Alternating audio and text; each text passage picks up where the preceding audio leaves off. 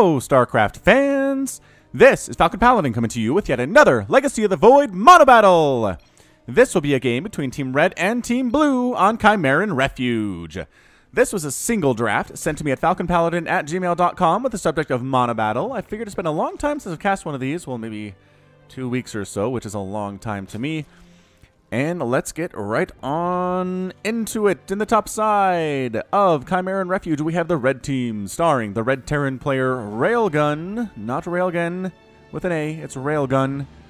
His teammate, the red Zerg player Mr. Neon. His teammate, the red Protoss player Arbiter. And finally, a red Terran player Dreaddazen. And in the bottom side of the map, we have the blue team, represented by the blue Protoss player Robespierre. A blue Terran player, Cry d'Amour. Another blue Terran player, Fia. Did I call him a red Terran player? Blue Terran player, Cry d'Amour. Blue Terran player, Fia. And blue Zerg player, a Jackal. Alright, so a very strong French presence in the naming of these players in the bottom half of the map. I'm not sure if they're a team or not. Really hard to tell. No, don't pull all your SCVs. Railgun is pulling all of his SCVs off the line to get rid of a single probe. That's crazy talk, dude. You can't do that stuff. Somebody's pinging like crazy over on this left side. So I did pay attention to the single draft results, and it looks like what we've got coming out here for Team Red is Thor, Raven, Ling, Disruptor, and Team Blue is Hydra, Thor, Void Ray, Cyclone. So that's your difference. Oh man, Railgun, you were pulling all of your SCVs off the line to deal with a single pylon, dude. I don't think you're even necessarily being cannon rushed. Are you being cannon rushed? This is the only Protoss player. He is blue. He doesn't even have a forge. Oh, what a great play, though. What a great play by a blue Protoss player. So let's see. If we look at these compositions here, a lot of good anti-air and pretty good anti-ground stuff here from Team Blue. Right, with the Hydras, the Thors, the Void Rays, and the Cyclones. Team Red struggles a little bit with the Zerglings and the Thors. Again, decent air. Disruptor, not great against air. And Ravens for auto turrets, but not the greatest. So at least they all have something that's good against air. The trouble comes when nobody has anything that can shoot up. And then you're building missile turrets, you're building spore crawlers, and you're trying to deal with anti-air that way, and it's just very difficult. Very difficult indeed. Lings are already here for Mr. Neon, though. Ling player for Team Red going after Jackal's expansion. I don't think Jackal can save this. He doesn't have anything that can save it at all. There are a good 6 Lings here with 2 more coming in and 2 more coming in.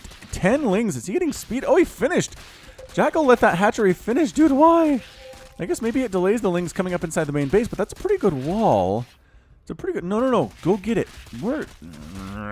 There we go. Getting the hatch and getting out of there before the... No! He didn't... There we go. Now he finished it, and his Lings are running far, far away. Maybe trying to take out this base as well. Robespierre has a base that is looking very undefended as well here. So trying to take down the pylons in case photon overcharge is going to be a thing. Is that a drop lord? Oh, he's making a drop lord too. Mr. Neon, you're my hero. I love this early Ling stuff. As a Zerg player, it just makes me feel nice to see Lings being used actively, as they're pretty squishy. There is not a whole lot of time where they're amazing, but in the situations where they are good, they are very, very good. Forge, gonna get knocked down here from Robespierre, and gonna lose this Nexus as well. Good target firing with priorities there from Mr. Neon. Wonderful. People back home for Team Red are complaining about controlling stuff. No. Finish. You could get it. Mothership Core can't even shoot. Look. Can't shoot. Doesn't have attack. Has Chrono Boost, and that is it. Go finish the Nexus. Okay, there are 2 Lings finishing the Nexus. Lings getting, dropped inside. There's the Photon Overcharge, though. Inside the main mineral line of Robespierre. Trying to take down this Nexus. No, go after probes. There we go. Going after probes. Are there enough Lings to make a difference here, though? I don't know if there actually are. And look at these Lings zapping away. Oh man, probes zapping away. All the Lings get murdered in that situation. So 2 Lings trying to finish Robespierre's expansion, and I don't know what stop. I guess there's a Void Ray. The Void Ray could probably stop this. I really wish Robespierre had just stayed here and finished off this natural base of Robespierre, but instead got super distracted. Tried to go inside the main. It did little to no damage in there. Right, maybe killed a couple probes, but lost everything else. So good luck with that. Got a whole bunch more Lings rolling on down here, though. I don't know, even with a Void Ray. Oh, good lift of that supply depot. And then lower of the supply depot, Credamore actually missed on that one there. So Ling player, is he macroing up? I need to know what he's doing here behind this, because this is very nice and all, but if this is all he has, he's in trouble. He actually is getting +1 melee attack. He has a ton of Lings. No, sorry, a ton of Overlords on the way and a ton of money in the bank here as well. So Team Blue has taken some hits. Lost that expansion for the Zerg player. A one-basing Zerg is just not a great feeling. Not the greatest feeling of all time. Getting that Hydralisk Den, getting muscular augments, getting +1/+1. First Hydralisks as well. The Lings are back. Can they get that? Oh, no, they're turning their attention to a Cyclone. They pick a Cyclone off, which, okay, that seems fairly nice. Free SCV here as well. 2 Disruptor drop here onto Jackal's base. Oh, double Disruptor. Getting some nice kills there on Jackal's mineral line. Probably not as good as it could have been, but regardless, still pretty fantastic and really good at putting some fear of your enemy into your enemy. Fear of their enemy into your enemy? I don't know. Articles are hard. They are hard sometimes. All right, Overlord here for Mr. Neon hanging out in the middle of the map. Just wants to see what is going on, what is coming up the left side, what is coming up the right side. Right now, not much. It's just kind of Team Red being assertive, but oh, there is a Void Ray attack coming up this left side from Robespierre. And so many Lings. They really want to get this Nexus, and they're going to get it. Robespierre going to lose it. There's about 30 Lings here. And then they move on to the next expansion. Get over here. That's going to be a Planetary Fortress in 10 seconds. Oh, whatever. This one's not. This one is not. The Void Rays are forced to come back home to deal with this. Yep, there we go. Thor's Void Rays, Planetary Fortresses. Like I said, eventually the effectiveness of these Lings will be held in question. Fia's expansion in trouble here at the same time. Hydra is trying to deal with them, but picking off so many SCVs. Good control there. All the Lings do get killed by a combination Thor, Void Ray, Hydra army from Team South. Auto turrets coming down here from Dread Dazin. We'll call him Dread for Judge Dread. Oh, and they force a cancel on the Nexus.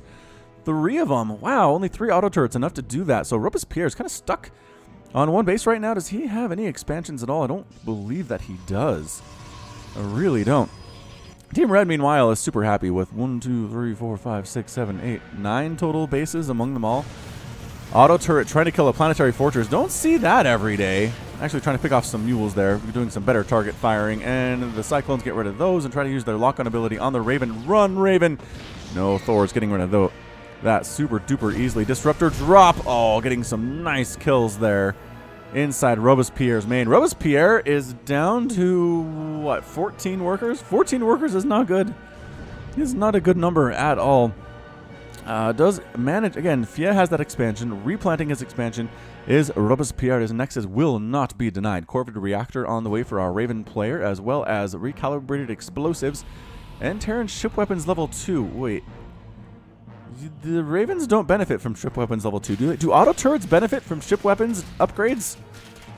I don't know. Fia's trying to take this gold base in the middle here. There are some Thors defending it against Lings that are trying to kill it. The Void Ray count for Robespierre looking pretty good, but a couple missile turrets enough to chase him away from this expansion by Railgun on this left side. Lings, Disruptors against these Hydras. Oh man, the massacre. Oh, a lot of dead Hydras there, but still enough Thors to chase away these Disruptors. Get out of there, Disruptor player. Run for your life. Marauders waltzing in here for Railgun. Wait. Is there a Marauder player? Did I miss that somewhere in my list? I might have missed that somewhere on my list. Railgun has a whole bunch of Marauders. He's walking around just murdering bases and stuff with. He's running from the Void Rays, because obviously the Void Rays are a huge problem for him, but you could take down this Orbital Commander, or at least force it to lift. Lift, Fia, lift. Lift, overstimming a little bit. Can they save the Orbital Command? Good stutter step. No, gets the Orbital Command. Fia loses it. And all of the Marauders are dead. Lings running into Robespierre's main base. Lings here in the main base of Krydamore as well. Just everywhere, causing so much chaos for Team Blue. And here inside the main mineral line of Krydamore as well. SCV is just getting murdered so quickly. These Lings have +1/+1. But Void Rays from above take care of that problem pretty darn easily, as it turns out. So, Team Blue has taken a lot of shots here, man. Their worker count is 4, 47, 21, 37, and Team Red's at 34, 46, 56, and 40. So, except for that 4 worker person, who I think is Robespierre, I think everybody else is okay. More Disruptor shots coming down. Disruptor against Thor is not something you see every single day of the week, but that's how Mono Battle works. You get weird compositions, weird battles against stuff you don't ever expect to see battle. That's how this thing generally seems to happen. Infestation Pit on the way for Mr. Neon and his Ling. It's just going to be for upgrades, is all it is. Marauder Ling just causing some problems. Did I think Thor for Railgun when it's actually Marauder? That must be. I must have seen that or got misreported or something. Auto turrets being thrown down on Jackal's attempt at a base on the right side, and Disruptors coming in to protect it as well. Auto turrets can't quite take down the hatch. Ling's getting rid of a replacement base by Crydomore here on the right the bottom side. Disruptors trying to kill those Thors, but they're a little bit too agile for you, as it turns out. Ling's getting surrounds on Cyclones. That's what you want, man. Lings on Cyclones is the best way to do it, most cost-efficient way to do it anyway. You're not going to win, but you will do a lot better than other options. Using Purification Nova to finish off that hatch of Jackals on the right side. Interesting play. More auto turrets being thrown down at the Jackal's natural base, killing so many drones. Jackal is down. Jackal really down to 5 Harvesters right now. Is that Jackal? No, that's Robespierre. Why does it keep... I don't know. He's at 33, which is not super healthy, but regardless. A Void Ray player, again, going to be pretty dangerous in these team games, as it takes pretty specific compositions to get rid of Void Rays. Jackal's complaining about how unfair this is. Auto turrets getting thrown down against these Void Rays. Void Rays trying to get rid of the Ravens anyway. Ah, Jackal's out.